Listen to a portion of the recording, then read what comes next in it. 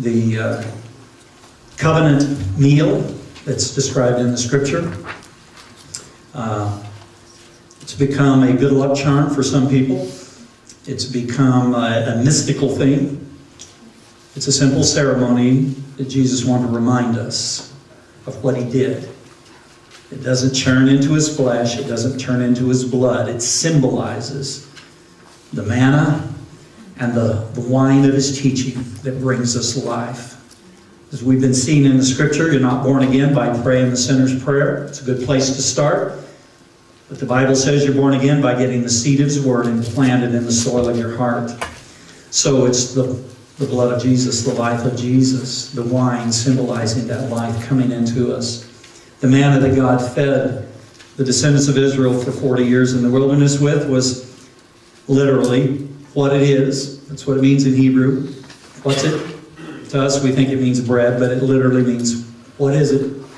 It's something God provided to nourish their bodies physically in the same way in which God provides for us life through what Jesus did. By his stripes, the Bible says, we're healed. And we could spend days sharing testimonies of the things that God has done. Some very extraordinary things that have happened in recent days. But the reality is that until you make a decision in your heart to believe, you're not going to believe, even if someone comes back from the dead. I'm going to read that to you in a moment, but let me start out by just throwing a couple of verses to you. If you want to head to Luke chapter 16, that's where I'm going to be in a moment. But just as a precursor to that, Mark chapter 6 says this. Jesus is talking, and he's teaching in a synagogue.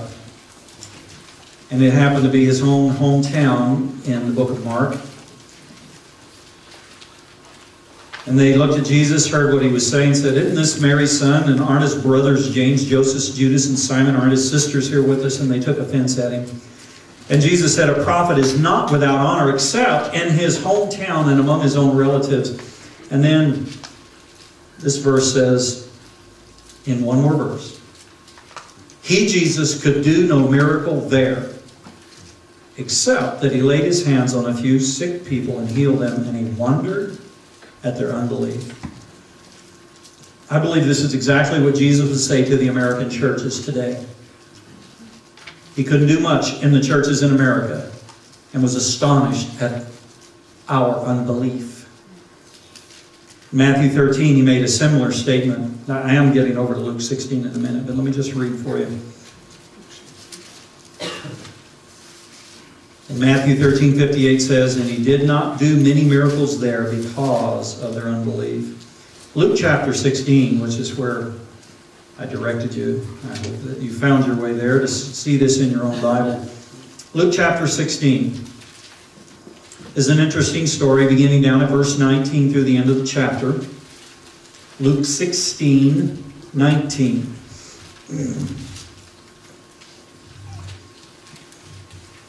I remember the first time somebody told me the Bible says God saves our tears in a bottle, I went, baloney. And then I'm reading along in my Bible one day, and guess what it says? God saves your tears in a bottle.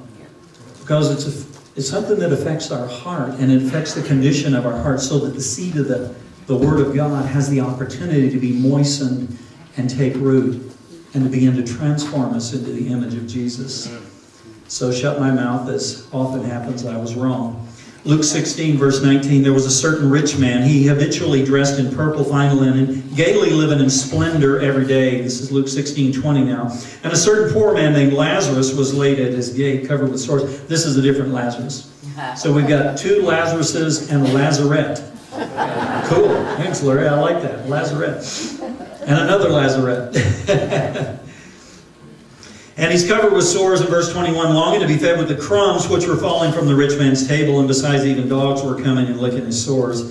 And it came about the poor man died, and he was carried by the angels to Abraham's bosom, and the rich man also died and was buried. And in Hades he lifted up his eyes, being in torment, and saw Abraham afar off and Lazarus in his bosom. And he cried out and said, Father Abraham, have mercy on me.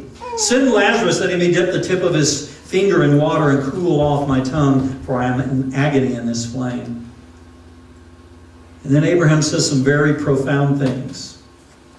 Verse 25, child, remember that during your life you received your good things, and likewise Lazarus bad things.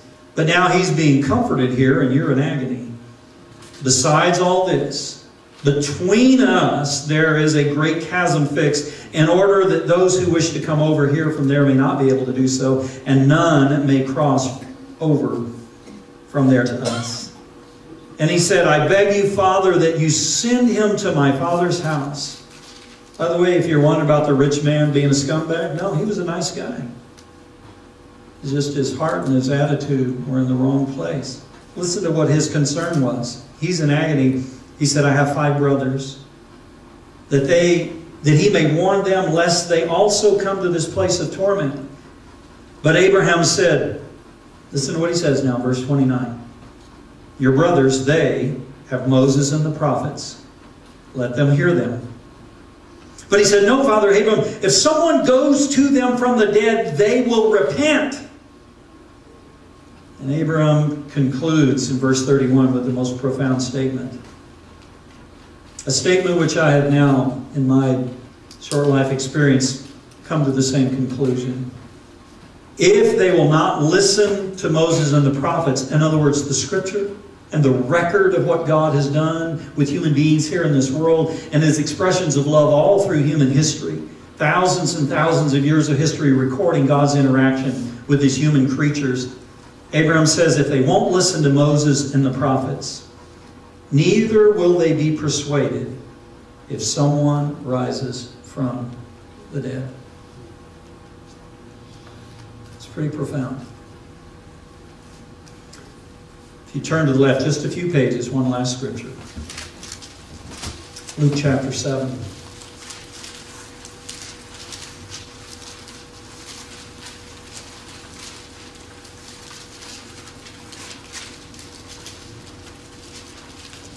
You know what? I sent you to the wrong one. That's another one. If we'd had more time, we'd go investigate. Actually, where I want you is Matthew chapter 8. Let me see if that's the right one. No, it's Matthew 11. Okay, keep going to the left. You're getting closer. If I figure out where I am, I'll let you know.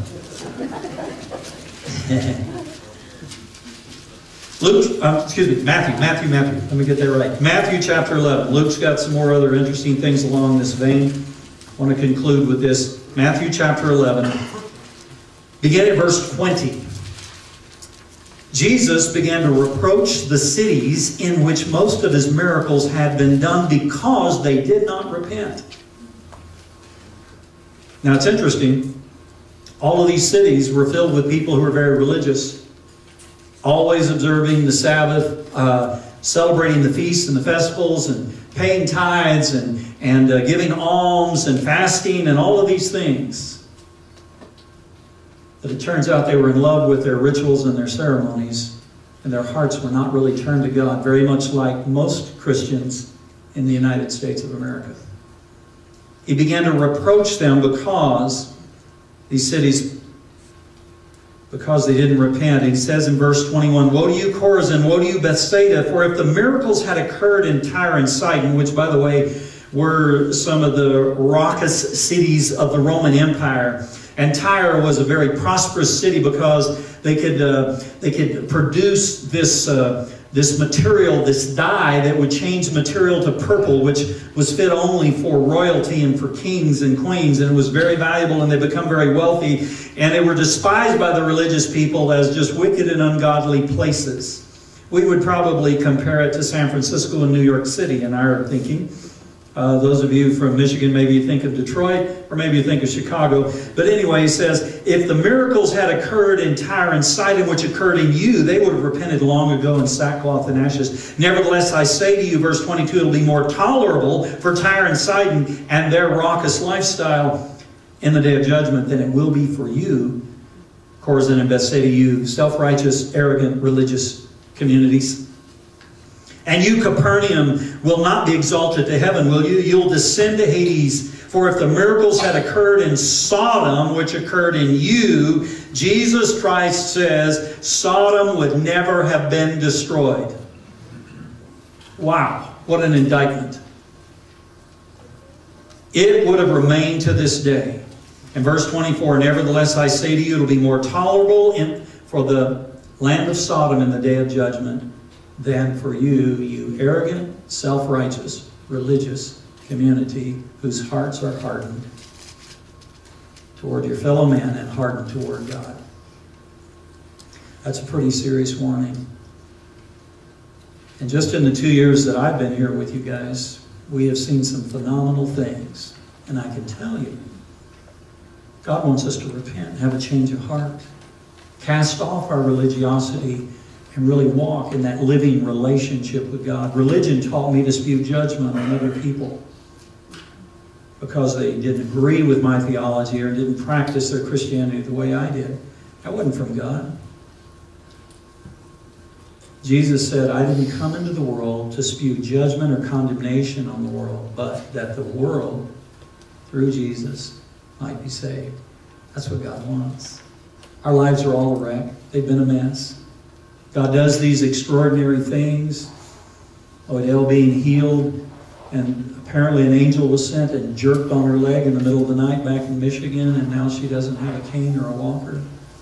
Clarence is on his way back to Michigan now, heard the sound of a mighty wind, and here this 85-year-old is healed of these serious physical problems and pain in his sciatic nerve that he's had for 40 years. And then we have the testimony of these who medically were dead, and the Lord brought them back. I'm being healed of an affliction, an incurable skin disease that's been plaguing me since 1968. And it's almost completely gone now. And that doesn't even begin to touch the spiritual things God's doing with us. I've mentioned again, Red being restored to his sons whom he hadn't seen in 45 years, relationships. See, folks, this is the business that God is about. And these miraculous things that we see him doing all around us. The physical ones pale in comparison to the spiritual ones, but he gives them both. They're all saying to us, repent of your ungodliness. Cast off your self-righteousness and humble yourselves. Because what does the Lord want? What does the Lord require? But to do justly, and to love mercy, and to walk humbly with your God. Would you pray with me? Lord Jesus, thank you for your word. It is life to us. It's medication to our bones and healing to our body. It is the lamp that guides the way. It is the sword of the Spirit that pierces even to the separation of soul and spirit and joints and marrow. And we thank you for these wonderful testimonies today. Thank you for allowing Madeline to live long enough that I got to know her. Thank you, Jesus, for that. Thank you, God, for the ways you've worked in the lives of others here. Thank you that when that guy stepped to 357 in Kurt's mouth and he tried to pull the trigger and kill him, that you stopped it. And he sits here with us today. One thing after another, accumulating scores and scores of things to which some of us are eyewitnesses. And we recognize, God, that you want us to trust in you and to walk with you. And you said the best is yet to come. Lord, today's been pretty tasty. We've savored these moments together. I thank you for that. But right now, Lord, maybe there are some that in their hearts are saying, boy, the Jesus I've known was very plastic and sterile. This is a real, active, living Jesus. And Jesus, we know that's because we found the real Jesus. Not in the image of man, but the Lord Jesus Christ standing on the pages of this book, recording the record of what he did. And Lord Jesus, today, maybe there'll be some who say, I repent of my ungodliness. And I turn away from it. And Jesus, I reach out to you. And I receive that gift of life you purchased over 2,000 years ago on this very weekend. And you conquered the grave and death so that we might have life and a relationship with living God. Thank you for that, Lord. And Lord, now, I pray that anyone that has made that commitment today would share that with others. Because, Lord, you said if we confess you before men, you'll confess us before the Father who's in heaven. We thank you, Lord, for all of your goodness and your wonderful provision for us. And now, Jesus, we ask you to continue to be with us as we come to observe the covenant meal. We ask you to be present and move on people's hearts now. in Jesus' name. As the men come to prepare for the Lord's Supper, the key to that lies in 1 Corinthians, a record about this.